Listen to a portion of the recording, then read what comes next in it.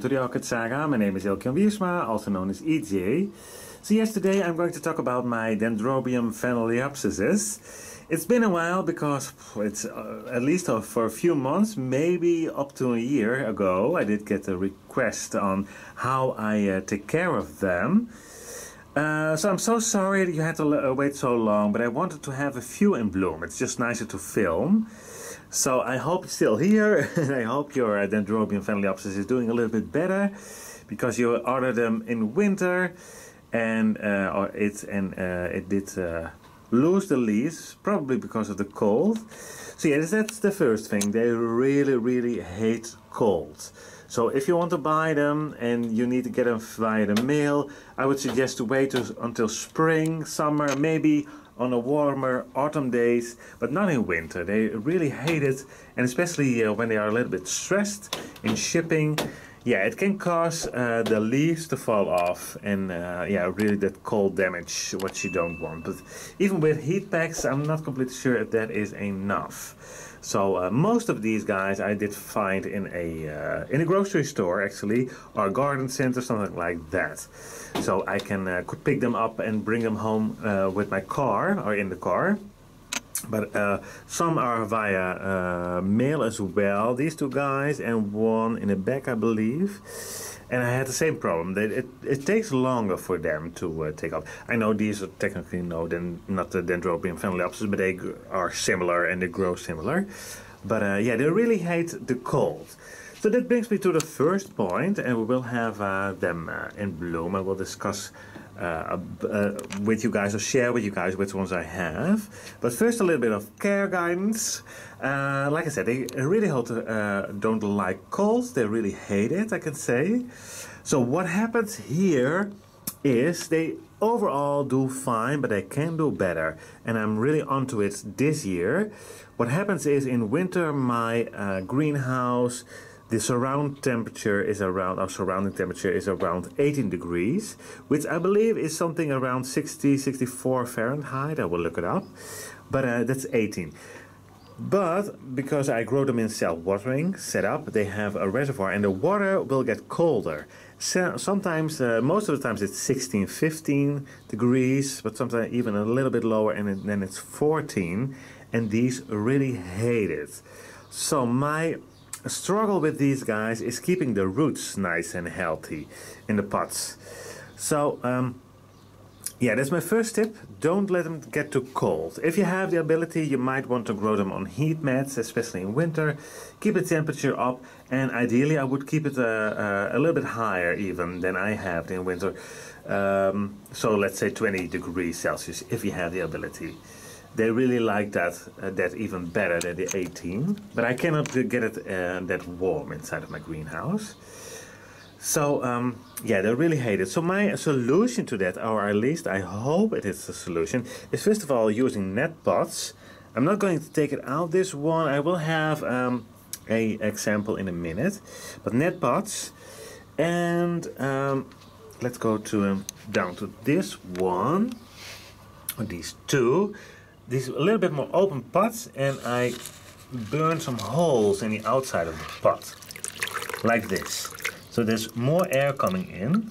As you can see, I just recently repotted. Some roots didn't make it, but here we have fresh new roots, luckily. But more air, because air doesn't get as cold as the water. So, and that's hopefully my plan. This one is making a beautiful new root system, as does this one. So far so good. I can root them in spring and summer and autumn, but winter is not going very well. So more air and less water. I will keep a reservoir, but just a little bit. And then I need to see if that works. But like here, a net pot on this one. This one came also with some cold, so you can see then they lose the leaves a little bit too early on the canes. Eventually they drop the leaves, but they should hold on to them for a few years. This is blooming. We have some leaves here and some here. This is a very new one, fairly new one. It's about to spike. Oh, I'm sorry, there was a leaf in a way. But you see, some good roots, but I'm losing roots too much. So I'm working with on that. And that one as well. It's making new roots, so it should be fine. But yet still. Too much root loss in winter for mine. So that's the first tip. And second of all, these, you probably know it by now, but this is southwest facing, so I have quite a lot of sun, if we do get sun, in between the rain. And they love it. I have even some lamps, some LED bulbs, I should say, above them, just a cool white.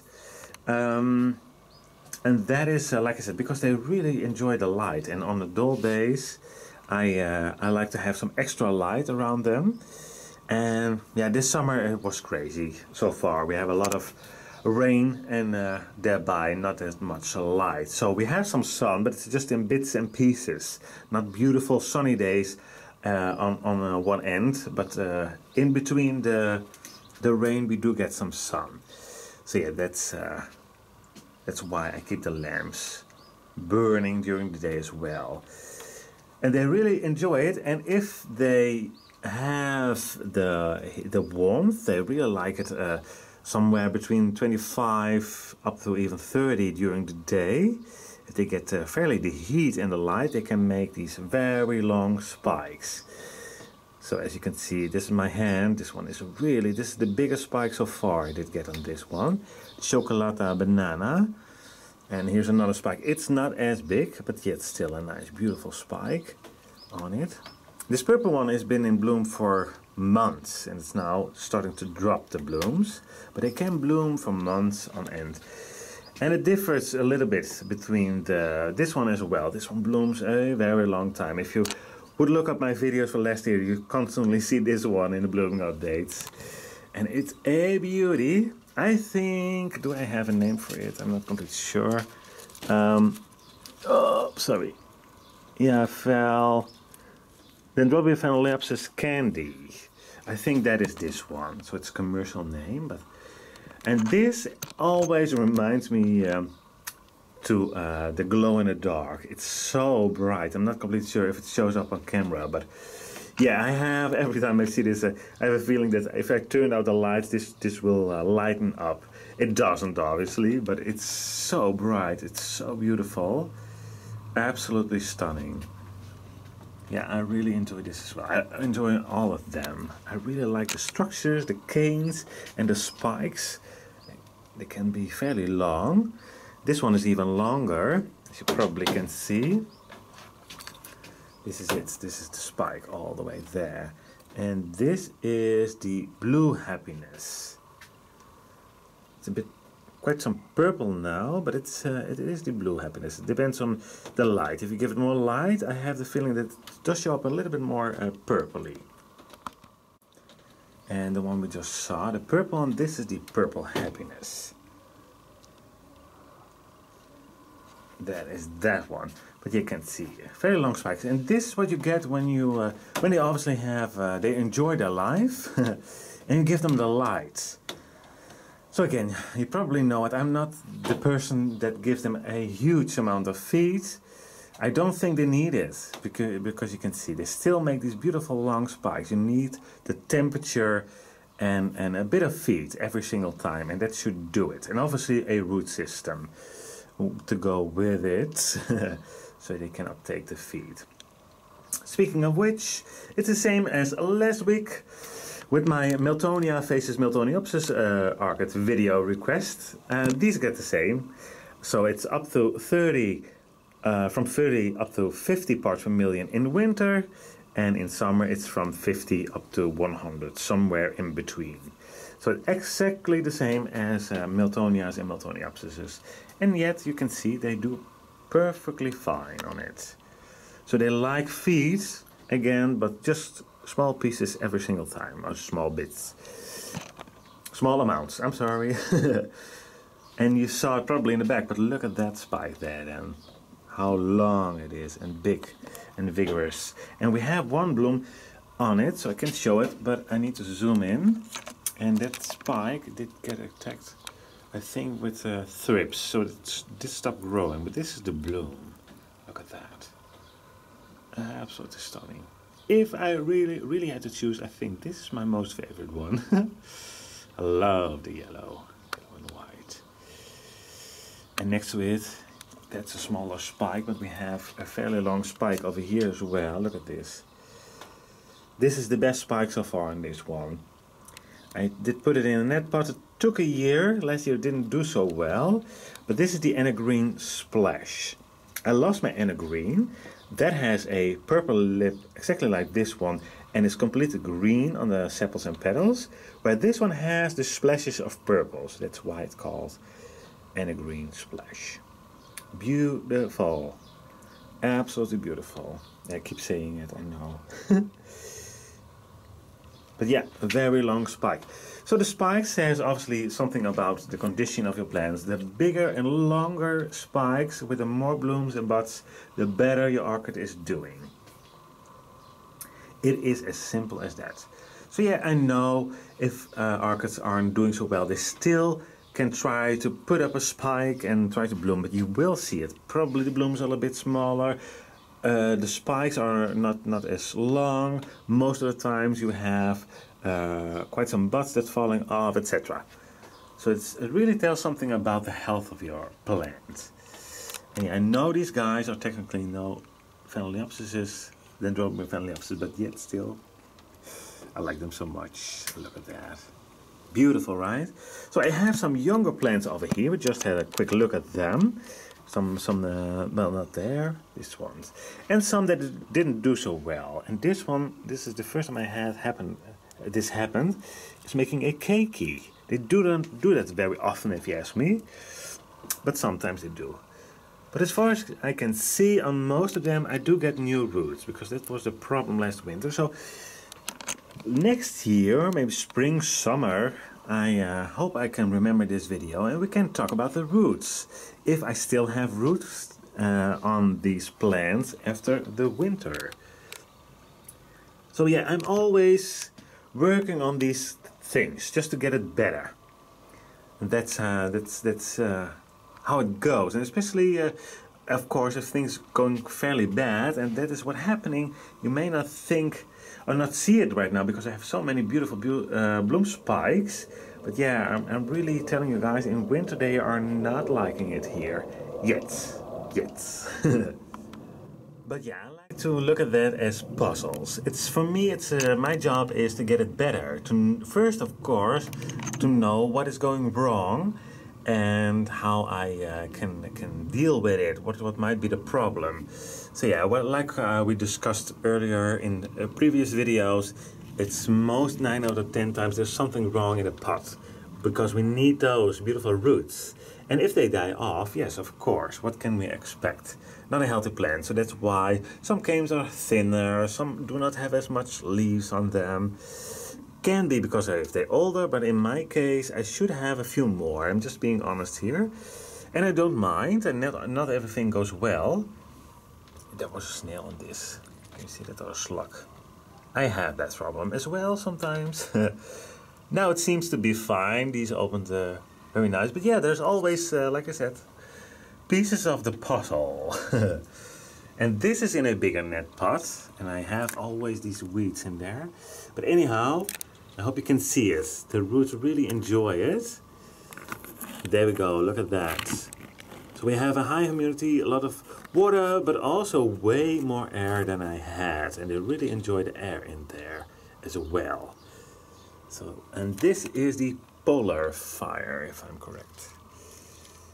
That is this one with 4 spikes. We have another spike up here, an older spike. Another one open there in the back, and one over here. You can see this is also damaged.